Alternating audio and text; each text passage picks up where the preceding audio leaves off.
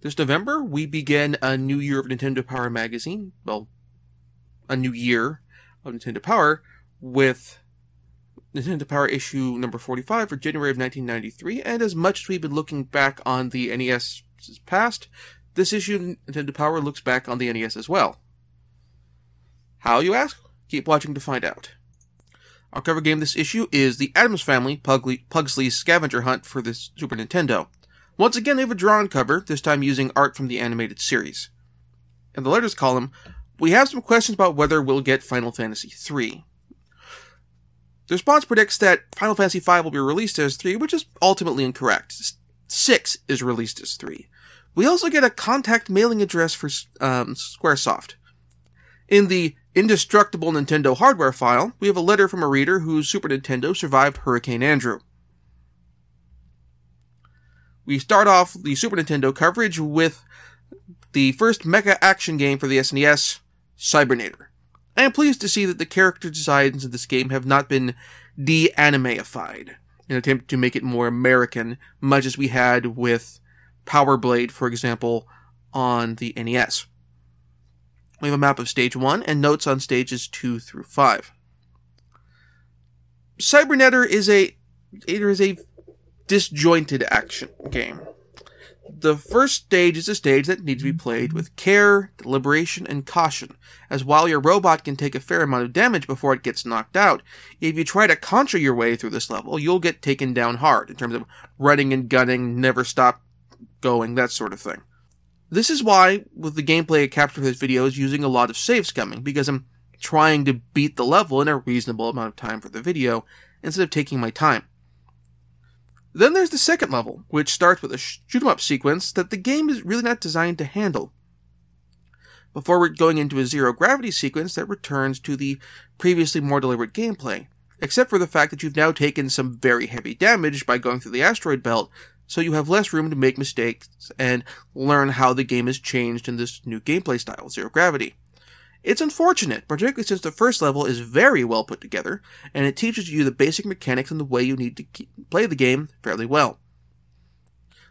I do need to give some props to the story for presenting, within the limitations of 68-bit gameplay and the Super Nintendo, and for that matter, Nintendo of America's content policies, a story with a strong sense of shades of gray. It's not as dark gray and cynical as something like Armored Trooper Votoms, instead goes for something with the sense that there are no real good guys or bad guys, just our guys and their guys. It's closer to the narrative of, say, Mobile Suit Gundam, which is doubly interesting since the opening mission is the reverse of the opening of Mobile Suit Gundam, where you're attacking a space colony that's of a O'Neill cylinder design, and taking out a prototype warship.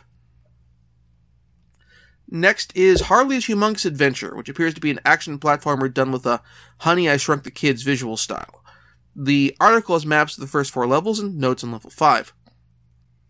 This gameplay is kind of rough, having the level of overly floaty feeling platforming that I've come to expect from a platformer from the kind of developer who was based out of the UK and cut their teeth on the Amiga or the ZX Spectrum, as opposed to having been developed first for consoles. Except this game was developed for the SNES first, and was from the US, who went on, and by a developer called Visual Concepts, who went on to develop sport games for 2K. On the other hand, well, they'd go on to develop Lester the Unlikely, so there's that. Otherwise, there doesn't seem to be any sort of narrative continuity of levels, and otherwise it's your standard platformer gameplay with the shrunken aesthetic. Next up is Wing Commander. This is the first space sim that's been covered in Nintendo Power, and the start of Origin's other very beloved franchise alongside the Ultima series. The article has notes on the interface and dogfighting tactics. Wing Commander is a game that you really need the manual for. It took me a while to figure out the controls, and even then, I really don't have the nitty-gritty details of fighter dogfighting down. Part of the problem is this is a game that has more systems than the Super Nintendo controller has buttons for, meaning that for some routine things that you'll need to do in combat, you'll have to press repeated combinations of buttons, like giving orders to your wingman, or even contacting your carrier for permission to land. On a computer keyboard, you have a bunch of keyboard shortcuts you can use, and with a reference card sitting in front of you, you'll be fine. Heck, even if you're using a DOSBox and an Xbox 360 or Xbox One controller in lieu of a fight stick, you still got the keyboard. On the other hand, for Super Nintendo, there are combinations of select and X, or left bumper and X, to access various menus, and you have to time them right, and X also selects the option on the menu, and all these other issues. So frankly, while Wing Commander is a great game series, and I absolutely recommend playing these games, the Super Nintendo is simply not the optimal way to play it. Next up is Jeopardy for the Super Nintendo, which is an adaptation of the game show, and I'm going to skip this because you generally know what you're getting into when you play a Jeopardy game. And now we come to our cover game, The Addams Family, Pugsley's Scavenger Hunt. It's developed by Ocean, and it's a non-linear platformer, which thus far has been a combination that has never failed to fail, especially when the Addams Family license is involved. Man, I'm really starting to miss Sunsoft and Fester's Quest. I'll say this for Ocean. The controls for their platformers have improved. The jumps, while still floaty, feel less floaty than some of their earlier games did. That said, movement still feels like you're sliding on ice, and there are other negative design elements that made their way into the game. In particular, it feels like the designers decided to make some decisions to emulate some early games from the NES generation, with blind switches that you can't undo, that open or close portions of the level, and completely invisible items that you can collect for points or other necessities. It's rather frustrating, and it really doesn't do much to help resolve a bunch of existing issues the game already faces. Nintendo Power has covered some Koei strategy games in the past, particularly Nobunaga's Ambition. Also on this show, we've covered Bandit Kings of Ancient China in a Best of the Rest episode. Now, in this episode, we have Aerobiz, a business strategy game. The article gives some general strategies for growing your business. Aerobiz is, in a way, a slower burn than Nobunaga's Ambition or the other Tecmo's military strategy games. Part of the problem is any feedback that you get in terms of your decisions is very delayed, not only in terms of the interface, but in terms of the process for negotiating for additional slots at their airports, or buying and setting up hotels at particular locations, and so on. It's a little easier to accidentally make some bad decisions that can screw yourself over in terms of overreach in your business planning. It feels, in terms of raw depth, like the Super Nintendo equivalent of something like Europa Universalis. Not in the sense that the depth is identical, mind you. I mean in the sense that the games push for as much depth as their platform, and the controls for that platform can handle and still be playable, but as a consequence, if you're coming in cold, you may need to have some assistance in terms of reading or watching a Let's Play to give you something of a de facto tutorial.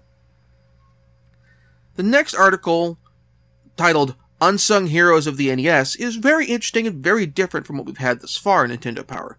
This is basically a post-mortem for several titles on the NES, evaluating why these titles failed to become hits, with almost all these titles being ones that were featured in Nintendo Power.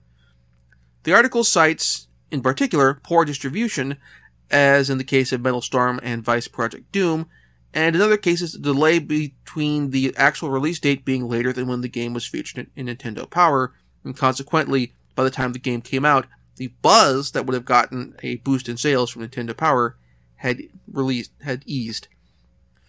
This is particularly notable in those cases because NES games are manufactured by Nintendo and distributed by Nintendo, and as Nintendo Power is a house organ, the mention of these games can be taken as a tacit admission of guilt by Nintendo that these games were good, but Nintendo's policies at the time made it more difficult for those games to succeed. They don't entirely shoulder all the blame themselves, though. River City Ransom's failure to become the smash that it deserved to be is laid on the rather complicated licensing for Technos Japan's games in the US, with TradeWest releasing Double Dragon, while River City Ransom was released by Technos themselves. The way the article presents it, because Technos had a third party release Double Dragons or licensed it to a third party, they unintentionally undermined their own brand by denying themselves a big hit that they could have leveraged when they went to publish their other major brawler later. It makes sense the same way that people came to associate quality RPGs with Square, or quality sports games with Electronic Arts. Some of the criticisms they bring up are rather dumb. They attribute the failure of Kickle Cubicle, Solar Jetman, Star Tropics, Rockin' Cats, Blaster Master, Shadowgate, Snake Rattle and Roll, and Maniac Mansion to a lack of brand recognition and memorable characters. In some case saying that if they'd reskinned the game with licensed characters, the game might have succeeded. That is incredibly dumb, because if you don't own characters you license from somebody else, which is kind of the whole idea behind licensing something, then... I'll just redo that line. Some of the criticisms they bring up are rather dumb. The writers of this article attribute the failure of Kickle Cubicle, Solar Jetman, Star Tropics, Rockin' Cats, Blaster Master, Shadowgate, Snake Rattle and Roll, and Maniac Mansion to a lack of brand recognition and memorable characters, in some case outright saying that if the developers had reskinned the game with licensed characters, then the game might have succeeded. This is very dumb because, frankly, you don't own characters you license from someone else. That's the whole idea behind licensing the characters. By creating your own characters, you create a brand that you own, characters you own, and thus, consequently, you have complete control over the destiny of that line, in whatever form it takes. And you can make as many games about it for as long as they sell, and your company is able to pay its employees. And you can make them in whatever genre you want. RPGs, platformers, sports games, whatever. That's the whole thing that with what Technos did with the Downtown Neketsu series of games, aka the River City Ransom series, Crash and the Boys, what have you. You will never have a license holder who will tell you no, and you never have to worry about losing the rights, and thus consequently losing the ability to make future games with those characters, along with your ability to reprint past games. And this is exceptionally absurd because when we're talking about, well, we were saying, oh, these games don't have memorable characters, one of the games they list is Maniac Mansion, which got an animated television series. Not just a sequel in the form of Day of the Tentacle, but a cartoon show on network television. To put this another way, in some form or another, Final Fight and Streets of Rage have always been in print. Sonic the Hedgehog and Super Mario Bros. Have always been in print. DuckTales and the Teenage Mutant Ninja Turtles brawlers from Konami, which are classics of the platformer and brawler genre. Hell, DuckTales is a game that has had influenced titles that have been seen to this day, like Shovel Knight. Those are games that have gone in and out of print and not always been available, because Capcom lost the license to Disney at a point. So getting a license to another company's intellectual property, another company's characters, is not a be-all, end-all. Quite the opposite. In the classified information column, we have a new engine class in Super Mario Kart that you can access, and an item duplication trick for Final Fantasy II. There's a new comic this issue in the form of Star Fox. The comic is done by Benimaru Ito, an artist and illustrator who works for Nintendo and has in the past done art in Nintendo Power magazine. This issue sets up Star Fox as a bunch of Robin Hood-esque anti-heroes who appears will be stealing their R-Wings from Andros. Moving on to Game Boy titles, we start off with the Game Boy port of Darkwing Duck for the NES. The article includes information on power-ups and notes on each level of the game. By this point in the lifespan of the Game Boy, I think it's safe to say that Capcom has figured out the fine art of porting NES games to the Game Boy and managing the controls, gameplay, and figured out the right relationship between the size of the sprites and the size of the screen. The controls work fairly well, but I have some issues with the level design. The checkpointing in the game is not great, with no mid-level checkpointing, and there's also no real feedback on how much health the boss does or does not have left, which makes it tricky to know how long I need to keep shooting them. Our second Game Boy title is Spot, the Cool Adventure, the first 7-Up mascot platformer, but not the first 7-Up game we've covered thus far. That would be Spot for the Game Boy, and the NES, which was something of an adaptation of Othello and Reversi. Spot, the Cool Adventure, runs into some level design issues. In particular, the game runs into issues with jumps where the game's physics don't quite work, and the game does a poor job of tutorializing what exactly you need to do to accomplish those jumps. I'm not saying those jumps are impossible to accomplish, but I am saying that what is needed for those jumps is not necessarily intuitive. I eventually pulled off one of the particularly difficult jumps in particular, but I have no idea how I did it, which is the problem. If in a game you have no idea how you accomplish something that you need to do in order to progress, then that's its mark of poor design. Continuing with the licensed games, we have Alien 3, the first video game adaptation of David Fincher's installment of the Alien franchise that we've come to thus far. As opposed to the console versions of the game, which have a side-scrolling perspective, this game has a top-down view. While Alien 3 on the Super Nintendo, which I have played on my own prior to this, plays more like Metroid, the Game Boy version feels more like a survival horror game and plays a lot like the NES and Game Boy Jurassic Park game, which, admittedly as of this issue of Nintendo Power, hasn't come out yet. The game has you roaming the Fury prison colony as Ellen Ripley, trying to accomplish various objectives, which also leads to where the game falls apart. The problem is that the game doesn't really have much in terms of landmarks, and the game doesn't give you a map to help you navigate the levels. Furthermore, which is particularly an issue because this is a mobile game or portable game, I couldn't find any options for saving your game or getting a password, which is a must if you need to stop playing due to a low battery charge, because you've reached your destination, or because you're playing in a waiting room and it's time for your appointment or to leave. Additionally, your character is much more squishy in the Game Boy version than they are in the Super Nintendo version, in part because Ripley in the Super Nintendo version is better able to protect herself as she has a gun from the very beginning. In the Game Boy you have a cattle prod, which is effectively useless, and further, the strength of the aliens in the field will increase over time in a very linear time-based situation. So if you take too long exploring, the opponents you face will be more powerful than your weapons, and then you will die. Consequently, the real optimal way to play the game is to explore until you find the next area you need to reach, at which point you'll have died, or the enemies will have reached a point that you cannot proceed and you will die horribly, and then you turn the game off, start over from the very beginning, and then go where you need to go straight off, which is not really a productive or good way to play. So, I can't recommend this version of the game, but I may like the Super Nintendo or the NES version more when those come up. Next is a Ren and Stimpy licensed game subtitled Space Cadet Adventures. The guide doesn't give much more information than that.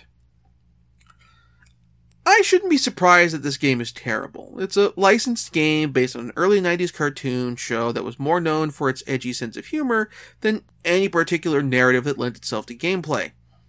So the game controls really poorly, with sprites that are too large for the obstacles and platforming involved, with sluggish movement, and no continues.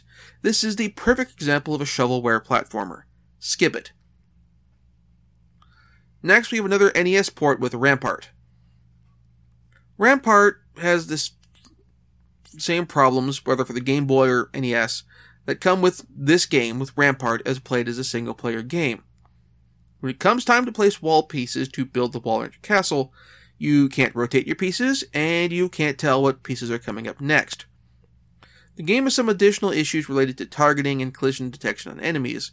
Specifically, the sprites for enemies are larger than their hitboxes, and I can't really tell well where their hitboxes are. I kind of fault this less on an arcade cabinet, as well it'd still be crappy. It'd be crappy I'd expect from a game that is actively trying to eat your quarters. But when you're porting a game for the home, you're not trying to eat people's quarters anymore, you're trying to create a fun, enjoyable experience. And thus, for arcade ports, you need to make the gameplay a little more forgiving, so, once again, skip this game. We're continuing with the NES to Game Boy ports with The Little Mermaid. This feels a lot harder than the NES version did. It's not due to getting the scale of the sprites wrong. Capcom got that part perfect. It's not due to changes in the mechanics. That's pretty much the same. Instead, it's an issue with the checkpointing and how far it sets you back mechanically when you die. Basically, deaths in the game are indistinguishable from continues. Both reset you back to the start of a level, and both reset your power level to the base level. Your number of points doesn't change between death and a continue, because you gain points at the end of a level. On the one hand, it's nice to see a game be slightly forward-thinking by eliminating the whole lives continues dichotomy entirely. On the other hand, I do appreciate the concept of, well, lives and continues. And if you're eliminating the dichotomy, it works if you have mid-level checkpoints. And this game doesn't. So, if you're having lives and continues separately, then you need to have mid-level checkpoints. And this doesn't do that. In Counselor's Corner, we have a bunch of tips for RPGs, including Dragon Warrior 4, Might and Magic, Soul Blazer, and Final Fantasy Mystic Quest. Moving into our NES titles, we start off with Zen, Intergalactic Ninja. This is a action platformer with a anti-pollution pro-environment theme. The character comes from an indie comic series, much as Teenage Mutant Ninja Turtles did, though the anti-pollution and pro-environment concept is original to the game. The article has a rundown of power-ups and attacks, and going from the maps, these levels appear to also have a mix of isometric and traditional 2D levels. Man, I'm not sure how this game works. It feels like a bunch of disparate gameplay ideas mashed together into a single game, and they don't quite work well together. We have an isometric platformer, which is never a concept that works well, in one level. In another level, you're juggling, fighting a boss with protecting items in the environment of the level, a concept that works if you're fighting trash enemies and protecting objects, but not if you're fighting the boss, fighting trash enemies, and protecting the objects. This could have been good if a bit more time had been spent on it and they put together a good combined structure. However, it feels like Konami had a whole bunch of level ideas that they wanted to use and didn't have a game that they could put them together with, so they just picked this one and rather than trying to thematically tie them, just shoved them all in there and called it a day. And that's not really what you need to make a good game. Next is Bomberman II. The first Bomberman game didn't get any coverage, nor did it appear in the top 20, so this game gets full coverage of the game mechanics and discussion thereof. It bears mentioning that this game has 3, but not 4, player multiplayer. Bomberman 2's gameplay is really simple, but frankly it doesn't need to be any more complex than it is. The difficulty of levels increases not through difficulty in the level design, but by introducing more types of enemies with different movement patterns that the player needs to learn. Consequently, getting good at the game is based on learning enemies' movement patterns, learning the enemies, what they look like, and figuring out how to defeat those enemies with the attack options you have available. That said, Bomberman as a series really doesn't come into its own until you get 4-player multiplayer, at which point it becomes the best of all possible party games. Speaking from personal experience, as the later Bomberman games, that's something I killed a lot of time on in middle school and high school. Next is the new Tiny Toon Adventures game. The game has a semi-non-linear structure where you have to earn enough tickets on the other 5 levels to get into the fun house. The problem with Tiny Toon Adventures 2 is that this is a game which relies very heavily on memorization. Of the 4 levels before the fun house, not 5 as I thought from reading the article, 3 of them are forced scrolling levels, which means that you have to focus on memorizing the levels in order to get the scores you need to progress in the game. This is why you're seeing so much save scumming in this gameplay footage. Further, just completing each level once is not enough to get you enough points to get into the funhouse. You have to grind. I can forgive grind in an RPG. It's almost intrinsic to the genre. In a platformer, though, it's practically antithetical to the genre, unless you're putting out a hybrid game like with Castlevania II, which this game isn't. It's unfortunate because the general theme of the game, basing the levels of the game around an amusement park, is a generally solid concept. And some of the forced scrolling levels work fairly well, and if they had some non-forced scrolling levels to balance it out, that'd be great. It's just the particulars of the execution which are where things fall apart.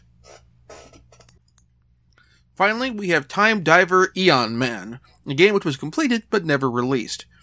The game has a Terminator-inspired plot, with the person in the past being faced by enemies from the future and having to become a hero, or a superhero in this case, because of it. The article has maps of the first 3 stages.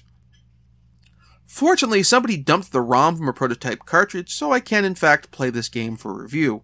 Now, I don't know if the game that is on the ROM that I played is the same version that was used for the guide in Nintendo Power magazine, so take that as a disclaimer. Considering I'm playing a prototype, I'm not surprised that this game needs some polish. Some enemies don't use their attack animations, and the first boss fight can stand to be tweaked a little, but there's a game here with some interesting promise. I kind of wish that the game had been finished and got an official release, because what we have here is interesting and fun to play, just needs a little work. In the top 20, Street Fighter II remains on top of the charts for the Super Nintendo, with Tecmo Super Ball ruling the roost on the NES, and Mario having the top 2 slots on the Game Boy with Super Mario Land 1 and 2. In the Now Playing column, we have the Super Nintendo version of the Hunt for Red October Shoot 'em Up, and a NES port of Ultima 5.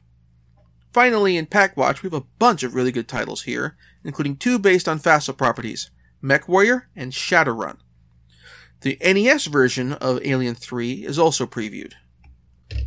For my pick of the issue, I'm going with Bomberman II for the NES, with Cybernator as a close second. Both games are very well done, and I look forward to playing both of them all the way. Let me do this.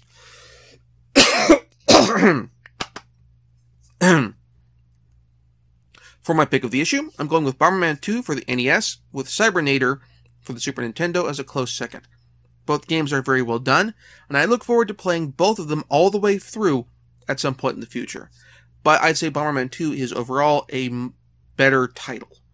And while it doesn't have the full 4-player multiplayer, which the franchise would become known for, still having the 3-player is a nice option.